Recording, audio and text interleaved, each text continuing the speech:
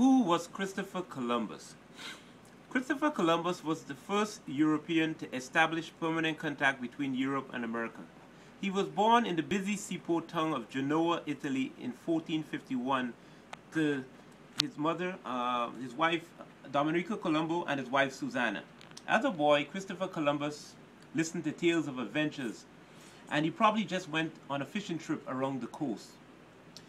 Later on, whilst working on one of 5 ships in the Mediterranean, he was attacked and sunk. They were attacked and sunk by French pirates. He then managed to cling to a log and reach the shores safely. In 1476, he then decided to join his brother Bartholomew in Lisbon, Portugal, which was the capital of learning and exploration in that Renaissance period. He then went on to marry Donna Felipe, whose father was one of the first people to have a sugar plantation in the Canary Islands. She then died in 1483.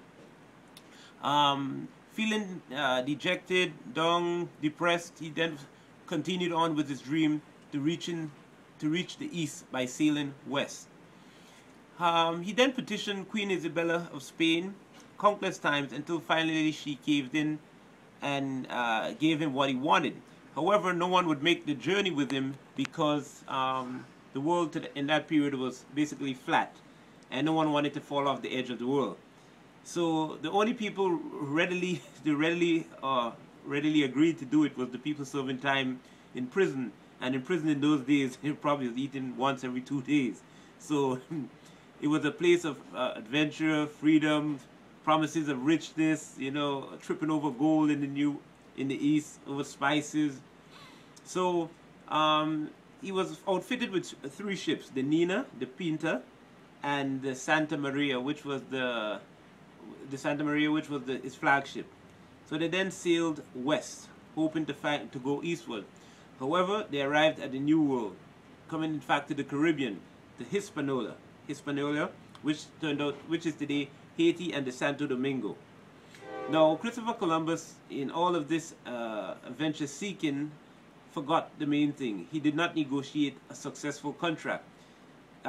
Queen Isabella and him were supposed to verbally agreed on 10%, but she did not. Queen Isabella, being smart, did not include that in the final signing of the contract.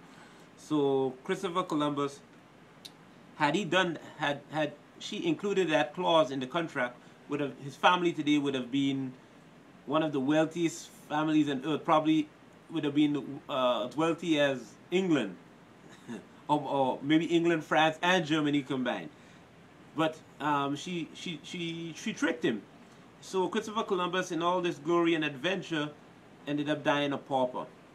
So what is the purpose of all this adventure and traveling and conquest, and if it's the end in such a miserable and dejected fashion? I think the only thing he had in the end was memories of beautiful clear blue waters and